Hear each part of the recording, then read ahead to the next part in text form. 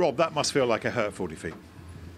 Yeah, I mean, right here and now, I'm probably about as frustrated as I think I can remember being after a Premiership game. I mean, there's obviously been ones in the past, but primarily because, and this is not taking anything from Bath, I think Bath grew through the game far more than we did.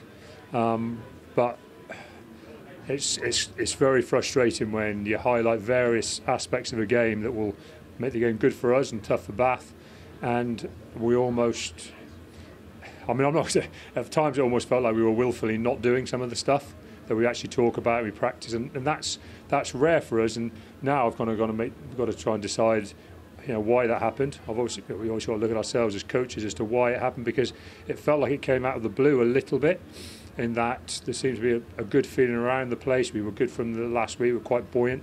I think we were pretty comfortable in how we could really cause Bath some problems. And actually, I thought even at half time, I thought we hadn't played well. I thought up the slope into the breeze, it was kind of there for us to accelerate from. But I mean, even in the first half, you look at the end of the first half, getting in front of the kickers, silly penalties on the floor, just complete stuff we just didn't need to do to give up field position that then led to points, or took the pressure off them to play with advantage. They're so frustrating from a coaching perspective when you actually talk about things you don't do to make the game hard for yourself. And we did it, and to be fair, it wasn't just inexperienced players doing it. It was some pretty experienced guys doing it. That then you couple to a scrum that kind of disintegrated a little bit, along with a couple of relatively simple missed tackles, and it soon adds up to a lot of points for the opposition and not much for us. And I don't mind saying I haven't tried to sugarcoat it with the players. I haven't even tried to say to them we need to keep morale high for next week. We're back in the Hiding Cup. As far as I'm concerned, and I've said to them, the weapon you've got as a player is how you perform. That's what gets you selected. There's quite a few lads who haven't used that today. If they really want to play Hiding Cup rugby, they haven't shown it today. And the weapon I've got is selection.